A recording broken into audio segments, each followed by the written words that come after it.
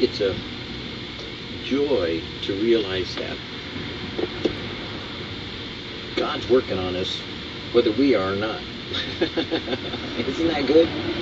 Because he said that Jesus is the author and the finisher of your faith, and Paul spoke about how he is able to perfect that which I have committed unto him unto the day of salvation, meaning that we have committed our lives unto Jesus. So he is working in us and on us to bring us and present us before the Father with exceeding joy, that he will cause the circumstances of our life to work in our life to affect us in such a way that it directs us back to him in a simple way.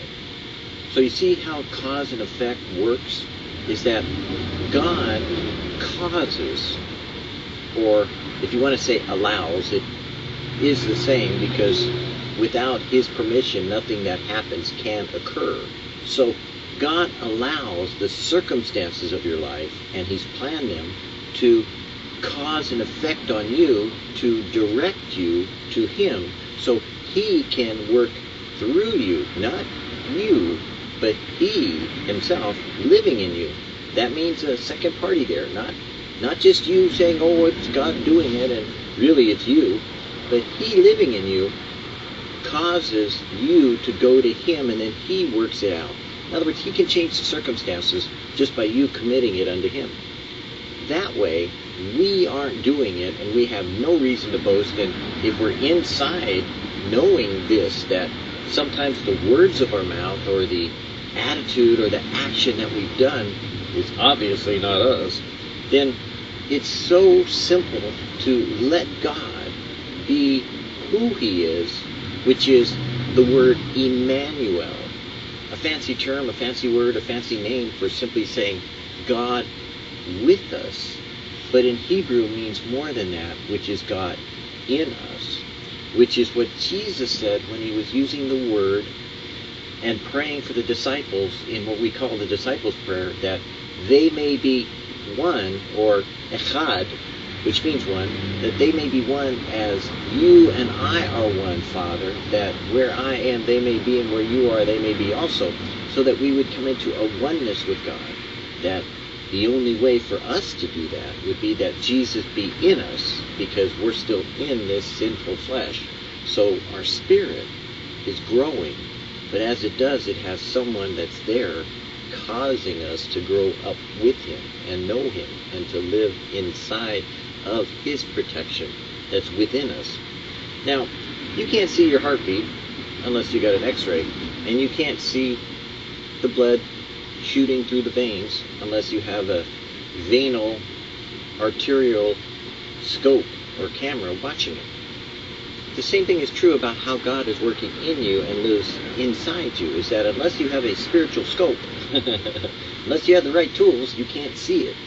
So you trust by faith the fact that a doctor reads your x-rays and does all those things. The same is true about how the Holy Spirit does that and applies it to you through his word. And it becomes very clear that he is in you, and he is accomplishing through you, to you, what he would do with you by the circumstances of your life. Now, there can be a more intimate way, and that is to hear what Jesus would say today. And so what we do is we ask him to give us ears to hear and eyes to see and a heart to receive what he would speak. Because for me, I have an empty chair just underneath the camera angle, and you can't see it, but for me,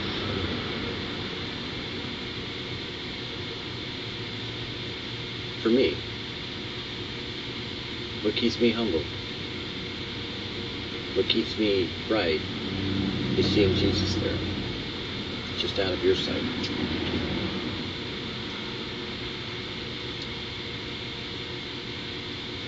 In my utmost, the discipline of difficulty. In the world you shall have tribulations, but be of good cheer. I have overcome the world. John 16:33. An average view of the Christian life is that it means deliverance from trouble. No, that's an average view. It is deliverance in trouble, which is very different. He that dwelleth in the secret place of the Most High, there shall no evil befall thee. No plague can come nigh the place where you are at one with God. If you are a child of God, there certainly will be troubles to meet. But Jesus says, do not be surprised when they come. In the world you shall have tribulations, but be of good cheer. I have overcome the world. There is nothing for you to fear.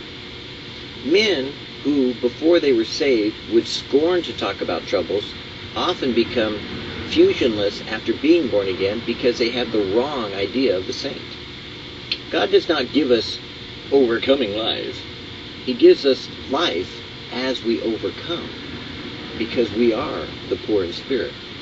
The strain is the strength. If there is no strain, there is no strength. Are you asking God to give you life and liberty and joy? He cannot, unless you will accept the strain. Immediately when you face that trial and tribulation, that persevering through it and doing what God is asking you to do, the strain of it, you will get the strength from it. Overcome your own timidity and take the step, and God will give you to eat of the tree of life, and you will get nourishment. If you spend yourself out physically, you become exhausted. But spend yourself spiritually, and you get more strength. God never gives strength for tomorrow or for the next hour, but only for the strain of the moment at the time of the need, as He is doing in you by His strength what you cannot do for yourself in your own. The temptation is to face difficulties from a common sense standpoint. The saint is hilarious when he is crushed with difficulties because the thing is so absurd it is impossible to anyone but God. I can tell you, when they came and told me that I wouldn't live past 30, there was a time where I sat back. The first shock was a little shocking, but there was a time when I sat back and I thought, and started cracking up. It was funny because it was like, oh well. And people hate when I say oh well, but there have been so many times in my life that I've had to say, oh well. What do? You turn to God. What else? You leave it in His hands. I faced death 3 times, and I faced impossible circumstances so many times when I was in Jerusalem, so many times when I was in Mexico, so many times when I've been in my life that I should have died.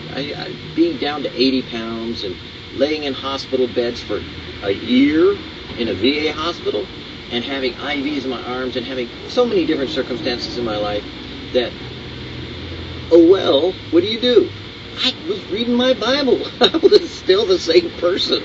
I laughed at times, I cried at times, I suffered at times, and I almost died at times. But the reality is that is what a Christian is. When it's impossible, it's God. So, oh well, deal with it. He'll take care of you. I love the impossible because that's what I live for. It's the everyday attitude adjustments and tweakings that God does every day with our circumstances that challenges me and you, and admit it, it's true, that we don't always treat as God working in that little way, but He works in the big way and the little way too, because He's working on you. And me too.